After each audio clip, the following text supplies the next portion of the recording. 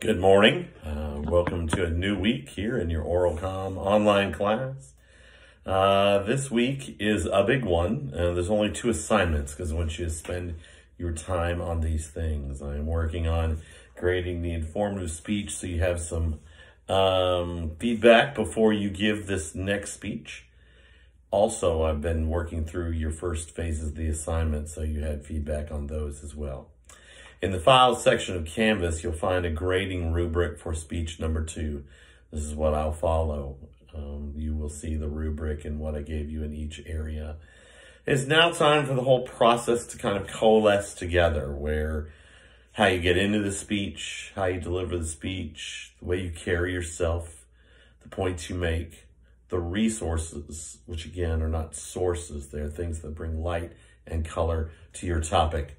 And how you close the speech all matter. Needs to be between 3 and 5 minutes, 3 minutes minimum, 5 minutes maximum.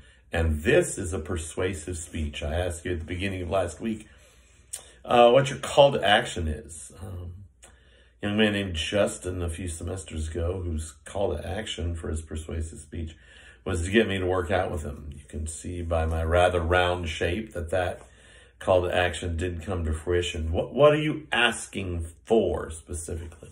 In a persuasive speech, we want to make it clear what we're trying to convince you to do. We're not just informing, we're persuading.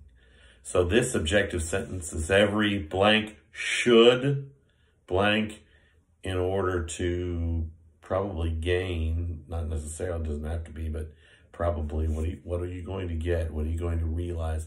What will you receive from doing that? So that's this week. Your score sheet is due. It needs to have every blank filled because you'll notice on your grading rubric, there is space for the score sheet. Was it done correctly? Is your evaluate on there? Again, your evaluate, so many of you use your mother. I'm sure that's a tried and true method. That's not necessarily what I'm looking for. I'm looking for one of 2 people, either someone who has relevant knowledge about this topic or someone who doesn't. A lot of times in the nerd kingdoms or in topics near and dear to your heart, the Harry Potter kingdom, or even something mental health, something you deal with, it's very, very easy to dive too deep.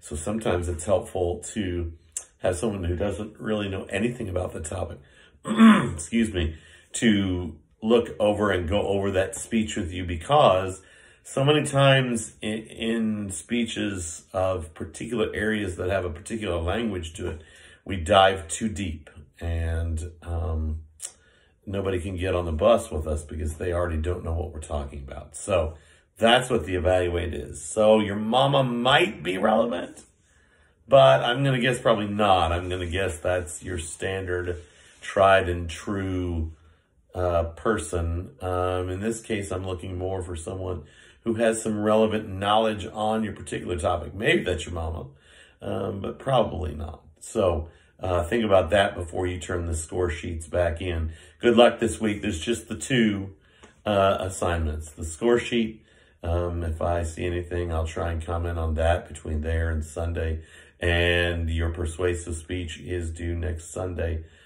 We've been through the process now several times, so I'm going to hit harder on the excuse that comes to me. I meant to do this. Okay, so take care of business this week. Only 2 assignments. Have a good one.